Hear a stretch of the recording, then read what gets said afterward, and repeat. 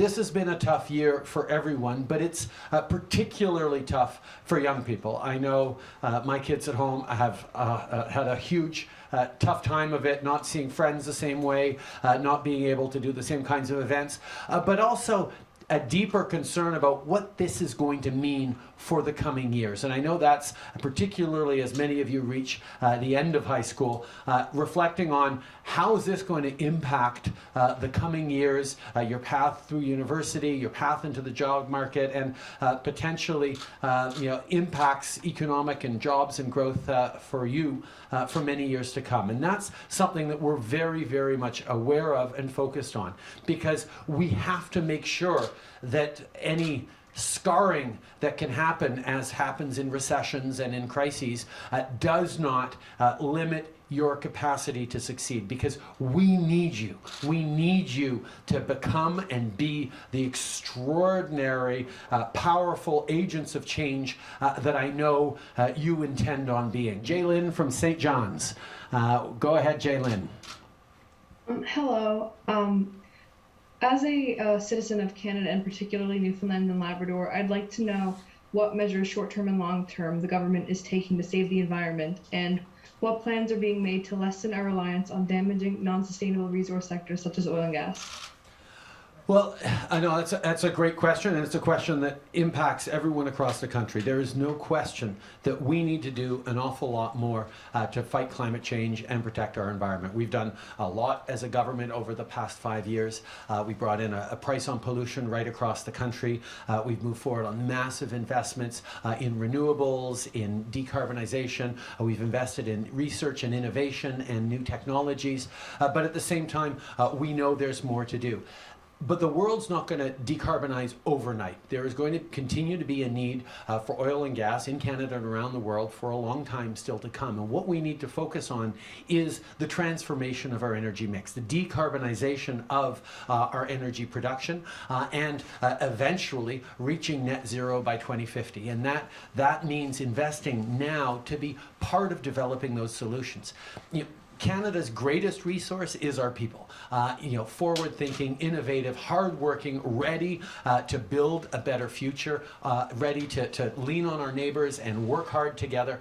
There's no question about it. But we're also a country of extraordinary natural resources. And I think by adding the innovation, the dynamism, the diversity of perspectives that we have across the country and from around the world, we're going to be able to ensure that there are great solutions, great jobs, great path forwards for communities, some now dependent on traditional energy industries, but already thinking about how we create those better solutions, whether it be carbon capture, use and storage, whether it be hydrogen economy, whether it be more hydropower, whether it be innovation around all sorts of different ways.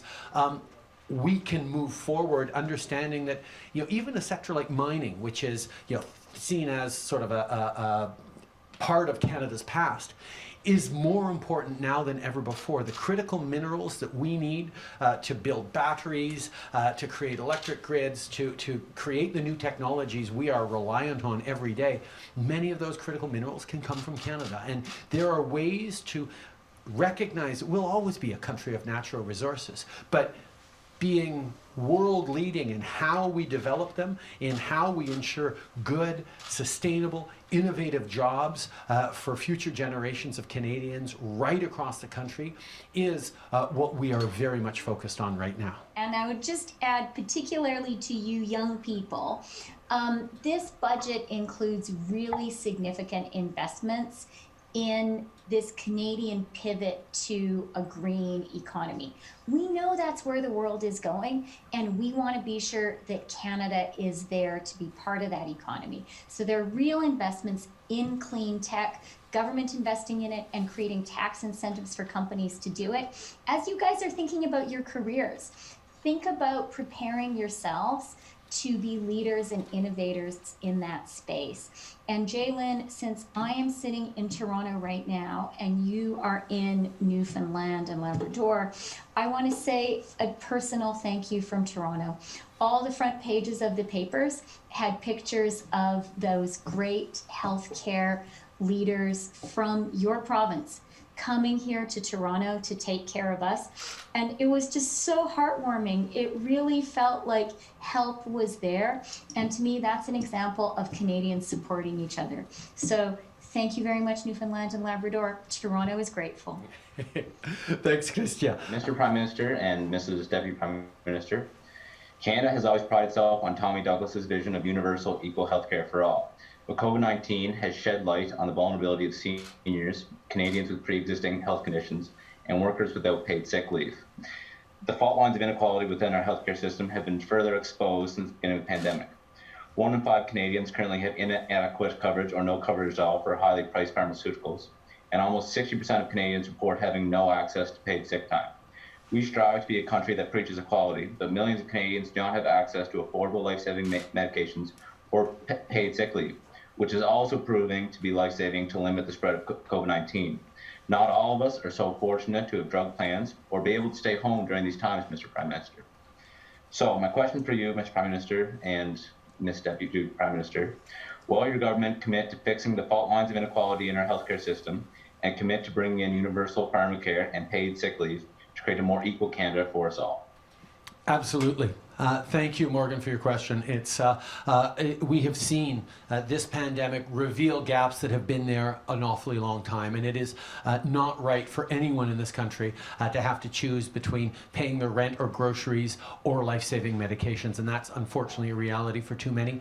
We also know the need for sick leave, which is why we moved forward on sick leave, both in federally regulated industries a number of years ago, and a special pandemic relief package that people can apply for directly. In the budget, we commit to putting in place the foundational elements for pharmacare across the country, and that starts with $500 million for our national strategy to pay for the high-cost drugs for rare diseases.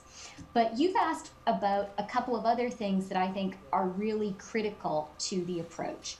And one is supporting people who are sick and at work. One of the really important things in this budget, which actually I want to give credit to our colleague Sean Fraser, who really fought for this on behalf of one of his constituents, is we have extended the EI sickness benefit from 15 weeks to 26 weeks. And Sean really pushed us on that because he had a constituent whose husband really needed that support and didn't have it. So it's going to be there now. Canadians deserve it and need it.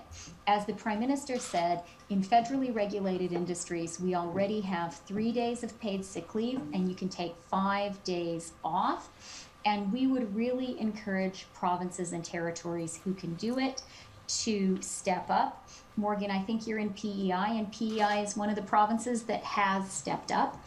So well done, PEI, on that front.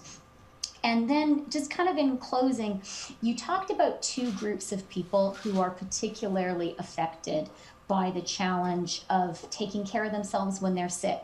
And that is older Canadians and lower wage workers.